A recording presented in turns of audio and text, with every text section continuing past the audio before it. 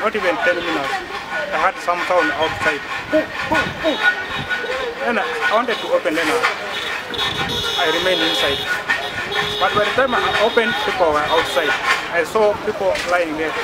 The deceased, only identified as Dan, was the manager at Petrocity fuel station in Bukedea Town Council. He was killed in the line of duty after a gang of armed robbers on a motorcycle indiscriminately fired bullets to disable a pump attendant who refused to heed their demand for money. After man denied, they just attacked the man, started shooting the man with their guns. But as we came later, we found that when those people are full of blood, they robbed them. The pump attendant and a security guard were critically injured in the robbery, which allowed the unidentified robbers to make away with an unspecified amount of money. The manager was shot around the chest, around the legs, the side. Then one of my guards was shot on the side.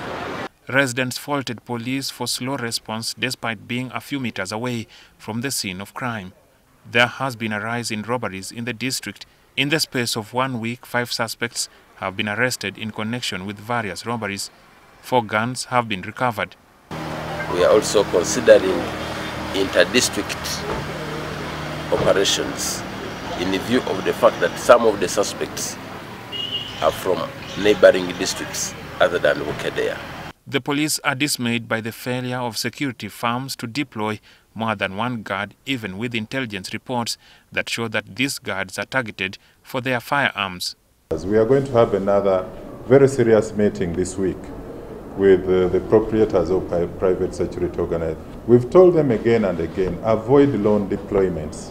If you feel that the place that you're guarding is not giving you enough money, can't afford two guards or a pair of guards, then why should you sacrifice the life of a private security guard?